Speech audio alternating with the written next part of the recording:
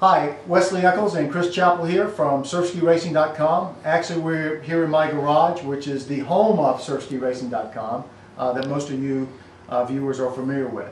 About a year ago, we brought to you the surf ski racing reviews, so we decided it was time to do a paddle review, which brings us here today. Before I get to the broad categories of how to choose a paddle, and also the specifics of each individual paddle, I just want to thank a couple of people. I want to thank Brendan from Max Paddles, who was nice enough to send us 2 Max paddles. I also want to thank Epic for sending a small mid to us for purposes of this review. So, 7 things that you need to consider when you're looking at paddles. The first thing is forgiveness. All these different paddles here behind me have varying degrees of forgiveness. Now, what do I mean by forgiveness? I mean how forgiving the paddle is on the catch, and also how forgiving the paddle is on the exit.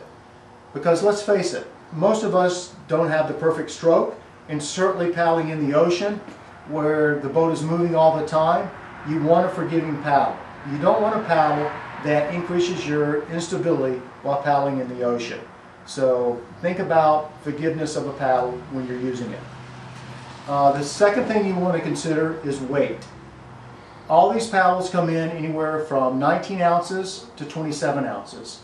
My suggestion is, like surf skis, that you buy the lightest paddle that you can afford. So keep that in mind. Because think about it, a 3 or 4 ounce difference in a paddle over a 2 to 3 hour, 4 hour race really increases your workload dramatically. It could be the difference between you beating your buddy or not. So weight makes a difference.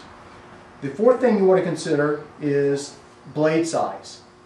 All these paddles here behind me, with the exception of one of the Max paddles, they all fall in the range of small size to mid-size paddles.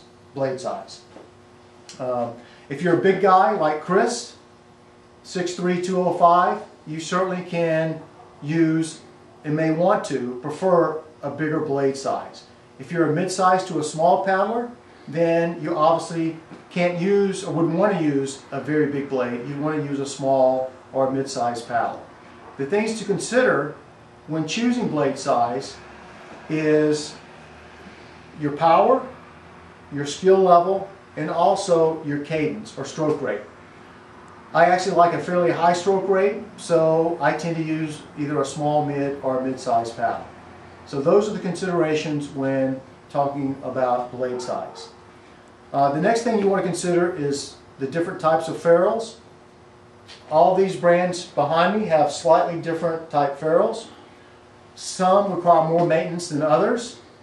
Some you can change on the fly in 5 seconds. Some you have to get your screwdriver out or some kind of tool to change. So make sure that you're comfortable with the ferrule on that particular paddle. The one I have in my hand here, it happens to be an Ono, and they use a quick lock method. It has a lever here. You just flip it over. You can easily change the length of the paddle and also the feather angle. And this literally takes about 5 seconds on the water to change both the feather angle, if you so choose, or maybe more importantly, the length of the paddle, depending on the conditions.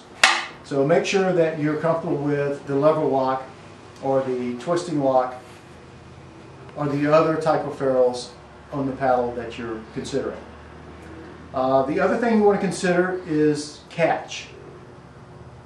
Some paddlers prefer a very firm catch.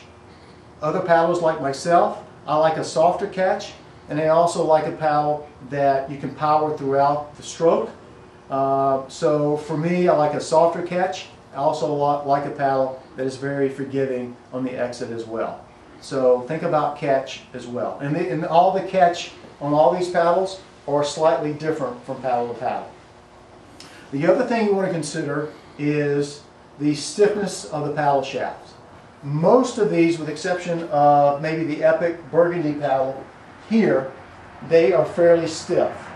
The Epic paddle here in the maroon shaft is fairly flexible in comparison to all the other paddle shafts here. So that's certainly a consideration as well. So those are the 7 considerations when thinking about paddles. And again, we're talking about using these paddles in the ocean and not flat water paddling. Now I'm just going to say a couple of brief comments on each individual paddle, and then I'll refer you to the text portion of this review for more information on each individual paddle. So let's start over here with the Max paddle.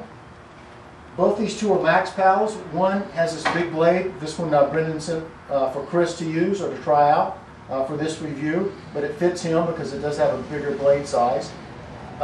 They have the twist lock here, and they're really a good value for the amount of paddle that you get in the Max paddles.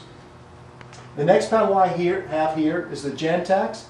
I bought this one from FastKayaks.com.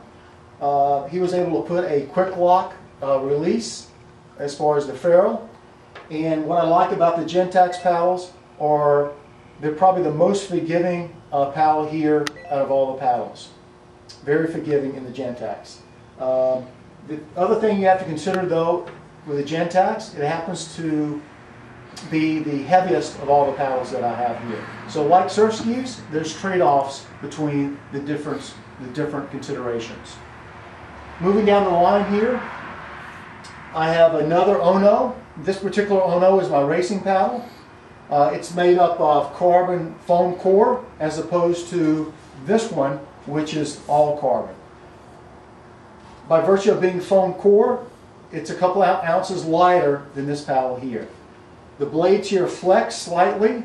It's not the most durable of the paddles here, but it certainly is the lightest, and I happen to like that flex in the blades. The next paddle is an Epic Blue Shaft. I've had this paddle for probably 4 years. It has the older style ferrule on it. The Blue Shaft in the Epic configuration is the most stiff shaft that Epic makes. Both these paddles here, the Blue Shaft and the Maroon Shaft, are the mid-size as far as paddle size. And then the small mid here that Epic sent me for the purpose of this review, this is the small mid, and this would be appropriate for either somebody like myself or somebody smaller, or somebody that really wants a very forgiving paddle and may want a higher cadence. This one also has the newer quick release from Epic that they just upgraded over the last couple of months.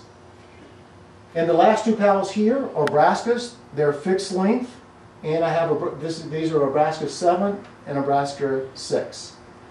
So again, refer to the text of the the text of the paddle review on surfskiracing.com for more information on these individual paddles. So while I have you here for just a few more seconds, I want to thank all the viewers for tuning in to surfskiracing.com, and hope you'll continue throughout this racing season to do so. And we appreciate you viewing surfskiracing.com.